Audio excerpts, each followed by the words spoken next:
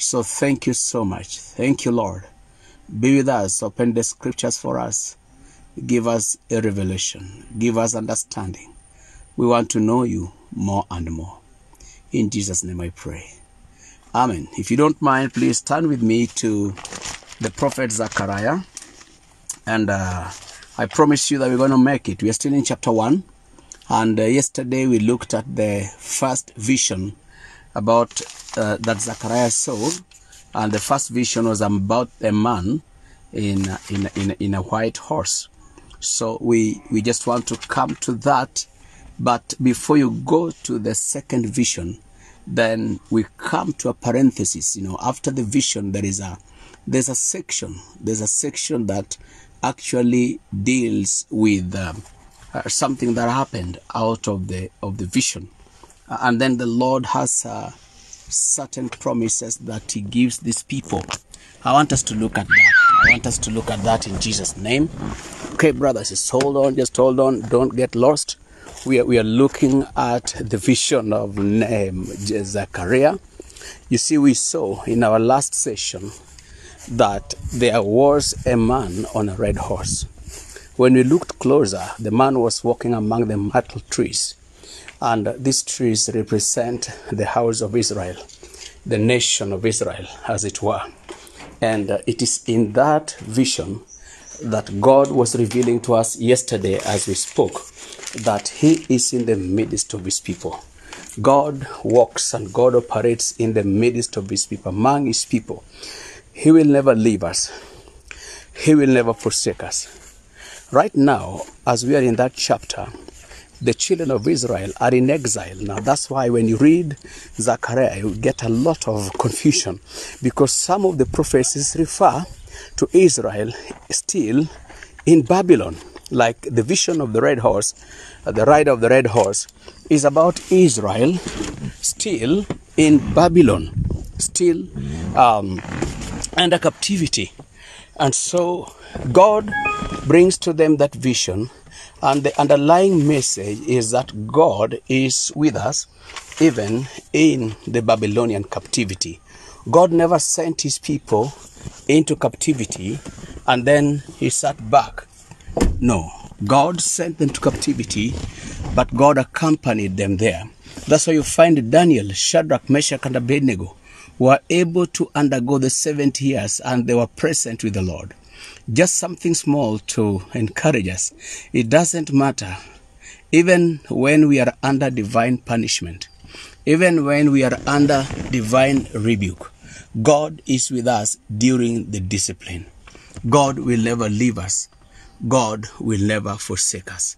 The Lord is with us. Whether you are down or up, as you go through trouble, God is with us. He's present with us and is a present help in the time of need. Now, the vision ended as you've read, in verse 11 of chapter 1. The vision ends when the angel who stood among the myrtle trees asked the angels that had been sent. So you see, it was the Lord Himself asking the angels that He had sent, and He's asking them, what did you find out on the earth? Remember, when He's asking this question, Israel is in captivity. Israel is in bondage. And while they're in bondage, God sends angels to the rest of the world. And He says to them, and this is very important for us, that the whole world is at peace. The earth is comfortable. The earth has no problem. They have no challenge with Israel being in captivity. In fact, at that time, Israel ceased to be a nation. It was not a nation. And these messengers that are sent from the Lord brought a word that the whole world is at peace. You see, sometimes Israel has been seen as the problem in the world. The Middle East, the thorn in the flesh of the United Nations, is what to do with Israel.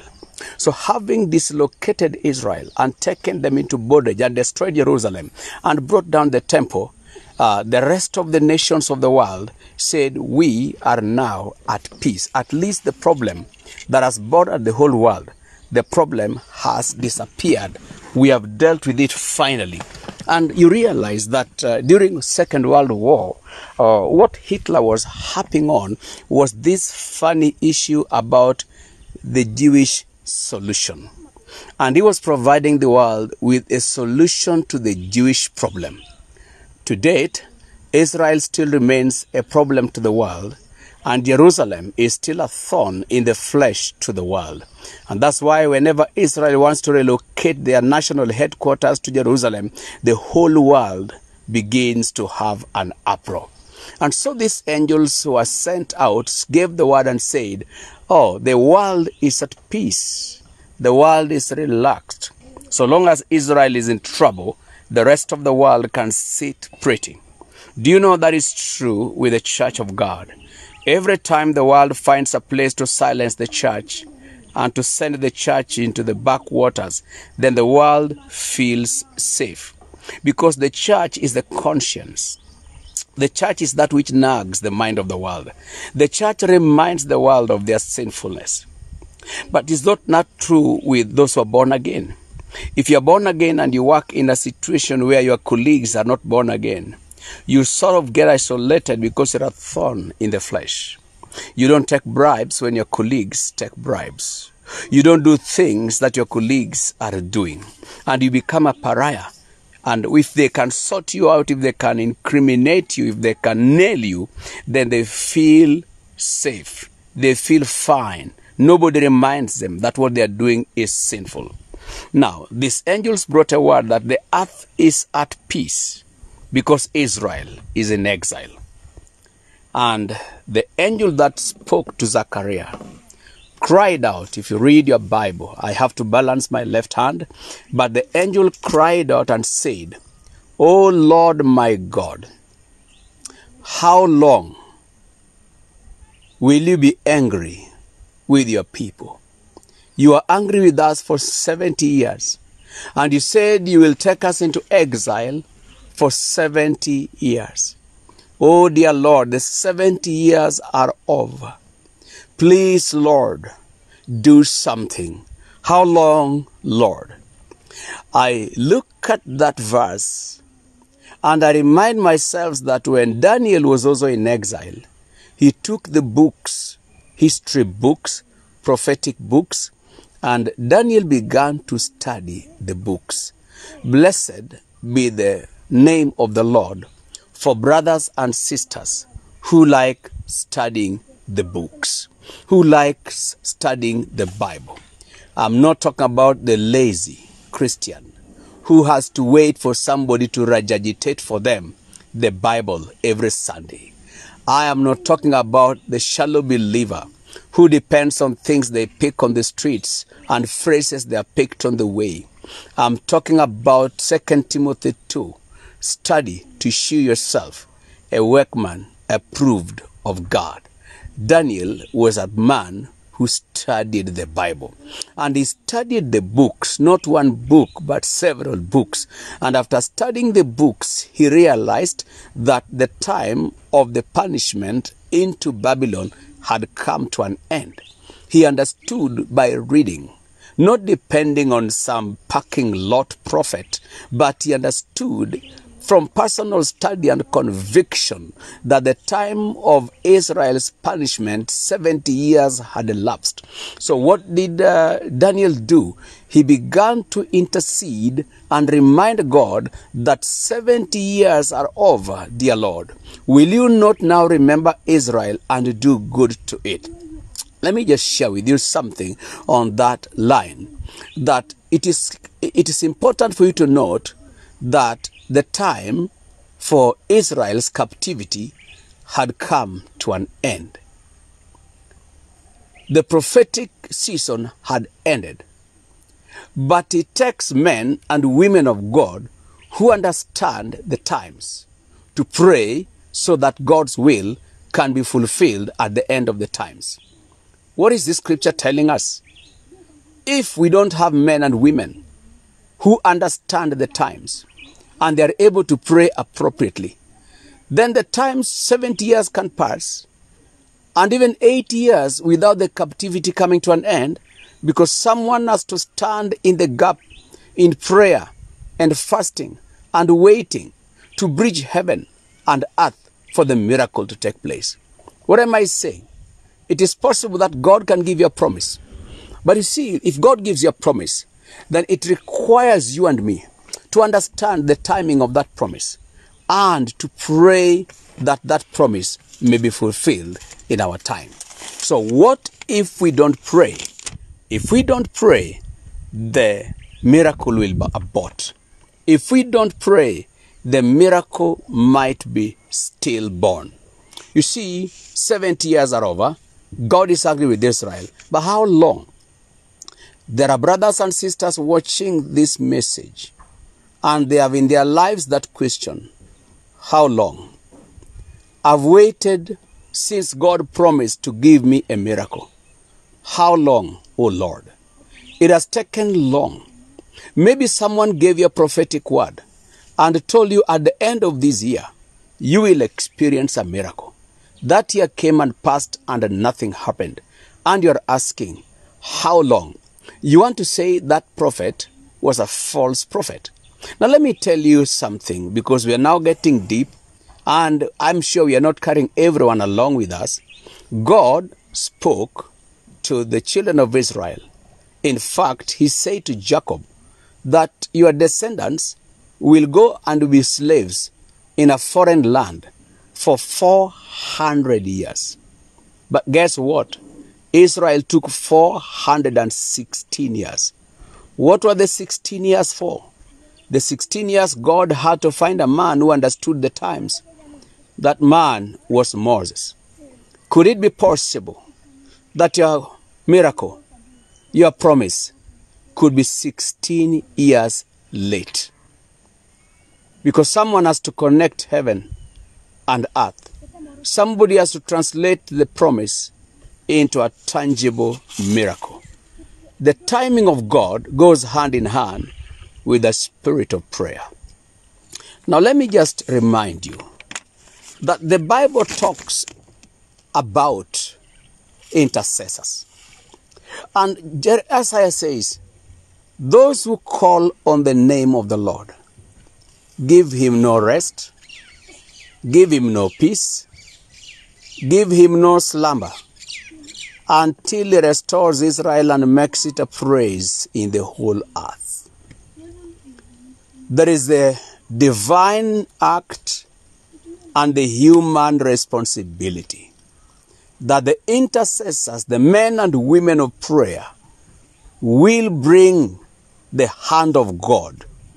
And the restoration of Jerusalem is depending on the effectual, intensive, sustained prayer until Jerusalem is a praise in the whole earth. You see, my dear brothers, do you remember our father, the patriarch Abraham? God told him, I'll give you a son. Abraham did not sit back lazily to wait for a son. God gave the promise. Abraham had to believe proactively. If you study your Bible, there is no time that Abraham ever met with God and he never raised the issue of Isaac with the Lord. Every time God met with Abraham, Abraham said, Lord, you promised me a baby. When is that baby coming? You see, he kept reminding God. He did sacrifices and sacrifices. He was faithful to God. And in his persistence, one time he told God, you come here every day and talk to me about this child. I'm growing old, and is a slave born in my house, Eliezer, is going to inherit my property. You see, he was reminding God. That is the man of the father of all the faithful, and we can learn from him. Now, Daniel, when he understood the time had come, he also understood that he had to bring it down. He had to bring the promises down by neology, by prayer. Theology will expose us to the promise of God, but neology will bring the promise of God. There's a rumor in town that the tallest man on earth is the one who can touch heaven while kneeling down in prayer. That is the tallest man. Let me tell you something, saints. Everything that God promised you, you'll have to actuate it. You'll have to make it real by coming down in prayer. You pray it down. Yesterday I was a bit harsh, but I spoke about the lazy men and the lazy women of our days who would like to cram some promises that were given to people. There are hundreds of Christians that are masquerading as people that God gave a promise, but God has never given you a personal promise. There are people who are depending on what God is saying to people about them, but God has never spoken to them. I challenge you in the name of Jesus Christ, our Lord and our Savior, buy kneecaps for prayer. Every promise that God gives us will be incubated and birthed in prayer. If we don't have strong knees, if we don't have agonizing hearts, if we don't like empty stomachs, our miracles will be stillborn. We'll be left with phrases. We'll be left with a few lines that we throw in and there, but nothing tangible. Every man and woman in the Bible worth his salt was a man and a woman of prayer. I challenge you in the name of Jesus. The 70 years are over, but Zechariah has to cry out to God in prayer. Daniel has to cry out to God in prayer. Maybe your miracle is overdue. Maybe your miracle is to bring it down in prayer. Dear brothers and sisters, this man of God labored in prayer. He travailed in prayer. I want to praise God for those wonderful days in the 80s where we tarried in the presence of God. When men prayed, when evangelists, when preachers prayed, when men and women agonized in prayer. Thank God for grace. Thank God for loving Jesus. But we are living in a time when God's people, both ministers of the gospel and believers, are feeling so nice. We are nicer than Jesus. We are so gracious. We know everything in the scriptures. We have a form of godliness, but there's no power. Actually, the Bible says that we deny the power. The gospel of Christ is not words. It's not a nice suit. It's not a presentation. It's not a PowerPoint. It's the demonstration of the power of the Holy Spirit. And that power is found in neology. That power is found in prayer. You know, this man of God prayed. How long, oh God? Oh, I can hear that cry. 70 years are over. Another year is going extra. And this servant of God, the prophet of God, is saying, how long, oh God? I'm hearing the cry of another prophet who cried and said, Lord, Habakkuk said, in the midst of the years, Lord, revive thy work again. Oh, we are having a generation of singers, of worshippers, of performers, and we name it, my brothers. But we are the men, we are the women who bear the power of the Lord Jesus Christ. We are the people that are praying that the kingdom may come in great power and authority. Oh, thank you, Jesus. Thank you, Lord. We are the men who will pray down the miracles.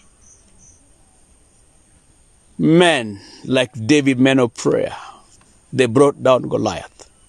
Elijah, a man of prayer, he brought down Jezebel. Daniel, a man of prayer, overturned the rulings of kings while in Babylon. This man prayed. How long? Somebody told me push means pray until something happens. I want to ask you, May God's people go back and fill the prayer houses again. May we fill the prayer corner again. May our tears come back to us again. May we once more roll in the dust of the earth, go to the mountains and the caves to tarry before the Lord our God. God heard his prayer. And in a response to this prayer, oh my God, God responds to prayer. You're saying, Pastor Elisha, that's the Old Testament. Yes, it is the Old Testament. But Jesus says to us in the New Testament that there's a woman who was going to a judge so that she may obtain mercy and justice. And she kept going and went again and went again and again. And she went and she went. And again she went, and the judge did not help her, but she went again. Then the judge did not help her, and she went again until the judge said, if I don't give this woman justice, I might never have peace. Jesus said, hear what this wicked judge is saying. How much more shall your Father in heaven answer those who seek him? The question is, how much more when you pray? How much more? How much more? Oh, men of prayer, men who persist in prayer and insist in prayer. The question is not whether God will answer them, but how much more? Glory to God. How much more? How much more? How much more? And then he gave this parable to teach them that men ought to pray. Men ought to pray. Hebrews chapter 5, New Testament, he says that Jesus, when he was in this body, he prayed with such agonizing cries and tears. And he groaned in prayer. Now, the Son of God groaned in prayer, shed tears in prayer. He woke up early when men slept and he prayed. Late in the night he prayed a whole night. And Christ was and is God. And if Christ could pray a whole night, if Christ would wake up in the morning to pray, and you claim that you are under grace, you don't wake up in the morning to pray, that you don't fast because you are under grace, you are a disgrace to this calling. God have mercy on you. Prayed. Jesus prayed. Paul, writing to the Philippians, he talks about a man called Epaphroditus. As he said, he is laboring day and night, agonizing in prayer for you. Paul tells another church that you are my children, and I'm in labor pains, agonizing in prayer and fasting and waiting until Christ is formed in you. Agonizing in prayer. How long, oh Lord? This man was agonizing in prayer. Zechariah was agonizing in prayer. And the answer came with 6 promises. Actually 7 promises that I want to close with. When you pray, God will respond to prayer. When God responds to prayer, it's beyond what we asked for or imagined. God's answers are beyond our prayers. Number 1, God said, I'll be jealous for my land. I'll punish the nations that have punished Israel. I was angry with them, and I handed them over to be punished, but the nations exceeded their limit. Israel. Now I was just chastising my son. They went overboard, and I'm going to punish them. The lesson is, even when God is unhappy with you and he hands you over for punishment, he will make sure you're not bruised beyond measure. He will still punish those who exceed their limits as they act on you. I will punish your enemies, says the Lord. I can hear someone saying amen. Those who have tormented you, God says, I will return. I will judge the nations because they have been too much on Israel. Number 2, God says, I will return to Jerusalem, and I will return with mercy. I will return mercifully. I will return with good news to it. And praise God, when God has chastised us, he comes back to us with mercy. And I pray that the Lord may visit you and me with mercy again. Number 3, he says, when I return, my house shall be rebuilt in Jerusalem. You realize every chapter of Zechariah, God's heart is in the building of his house. God loves his house. God loves his house. That's why you are building the house of God, a place of worship, a place where people can run for refuge and meet God.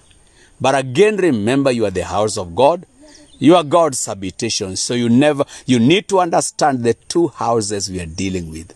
The house of God, which is a physical structure where people come to assemble and do the ministry and meet one another. But there is also the house of God. We are the temple of the Holy Spirit, and God dwells in us. God says, my house shall be built. At MCC, we not only want to build a physical structure, but we believe in building people, in building the house of God, which is the Hekalu ya Bwana, which is the temple of the Holy Spirit, the life of a Christian. I will build my house on it. My house. By the way, God does not say, I understand, this is English. God does not say, I will build my house, but he says, my house shall be built. God will revisit us in mercy, but someone will build the house of God.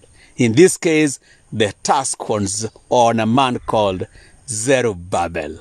And you could be the person to build the house of God. Blessed be the name of the Lord.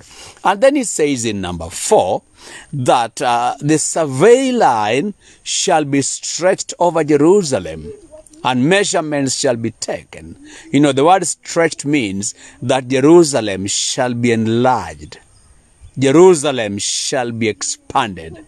I can hear brothers and sisters who have been following us at MCC saying amen, because 2020 for us at MCC is a year of enlargement, and enlargement means that Jerusalem shall be bigger in size than it was when they went into captivity. Do you know every time God restores you? Do you know every time God revives you, he doesn't bring you back to where you are, but God enlarges you when he visits you again.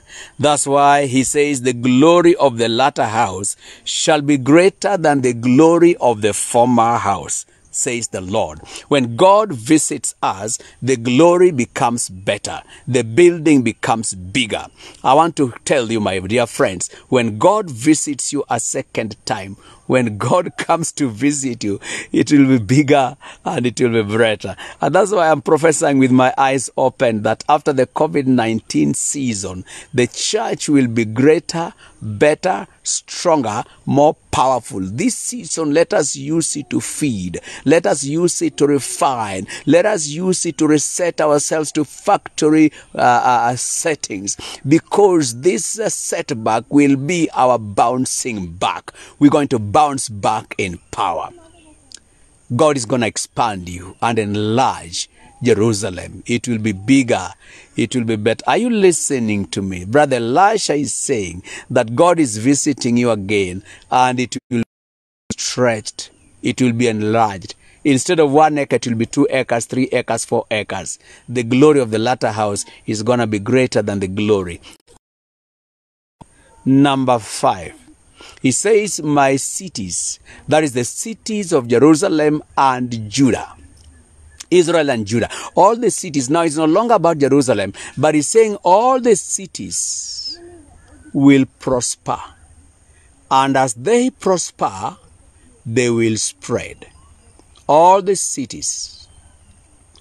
Do you know Jerusalem is a city? But do you know God says that the church is his city? Do you know you are a city? Are you aware the scripture refers to you as a city? And if you are the city of God, God gives you a promise that he shall prosper you. Not one city, but many cities. Not only will he prosper you, but when you are prospered, you will spread. I pray, I know some of you have an allergy for prosperity. I hear you even have some words called prosperity gospel. But I read to you the word of God. God says the cities of the world prosper. So if you have an allergy for prosperity, may God have mercy on you.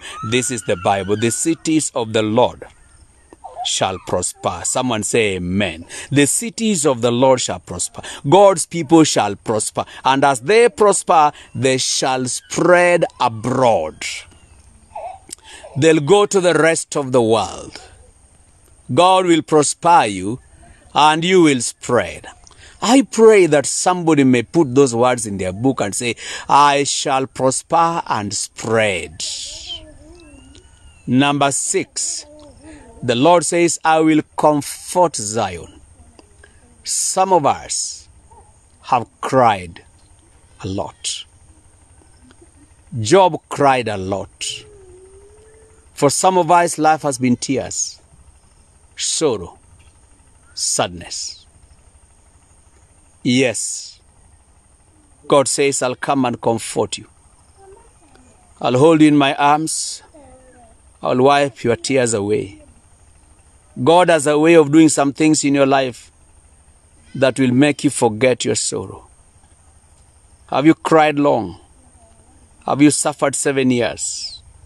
I prophesy to you, the Lord is going to visit you. The Lord will comfort you. Yes, He will comfort you. The Bible tells me in the book of Revelation that God will wipe away our tears. He will wipe away our tears. He will comfort us. I pray that in 2020, God may do something in your life that will wipe away all your tears. The tears of many years. God will comfort you. You have waited. You have trusted. Keep on praying. Keep on praying. Keep on believing. God will comfort you. Number 7. He says, I will choose Jerusalem again. I chose them the first time. I got mad with them. I threw them away. But like my loving wife, I will choose them again. I will never choose another bride. I will not replace Israel. I will choose them again. The good news is, God is not planning to replace you. God is not planning to take your candle off. God is planning to choose you again. He's going to pick you a second time. You know, I followed when Brother Benny Hinn had a divorce. And then I followed when he married again, and he married the same wife he had divorced. God says, I will choose you again. You feel like God abandoned you. I have good news for you. God is choosing you again. Maybe you backslid. Maybe you ran away. You left the Lord. God never left you. God is saying, come back. I want to choose you again. You are mine one more time. And I love you. Dear brothers and sisters, those are promises. 7 promises that came in result to prayer. And God loves you. May these 7 promises become fulfilled in your life. May God gloriously reward you. May God remember your tears. But dear brother and sister, let's stay on our knees. Let's be in prayer. During this shutdown and shut in, these quarantines and curfews, take advantage. Seek the Lord in prayer. Let the Lord do a miracle for us. Father, in the name that is above every name, we've been battered, we've been beaten, we've been knocked, we've been harassed and bruised. And yet we recognize you're our God. We arm back to you, Lord, and our cry is, how long? How long, Lord? 70 years are over, Lord. 10 years have passed. How long, dear Lord? How long, dear Lord, before you intervene? Hear us. See our tears. Remember us. In Jesus' name. Amen. Amen. Amen. God bless you. Have a great time. See you tomorrow. Pray that we get electricity. Amen.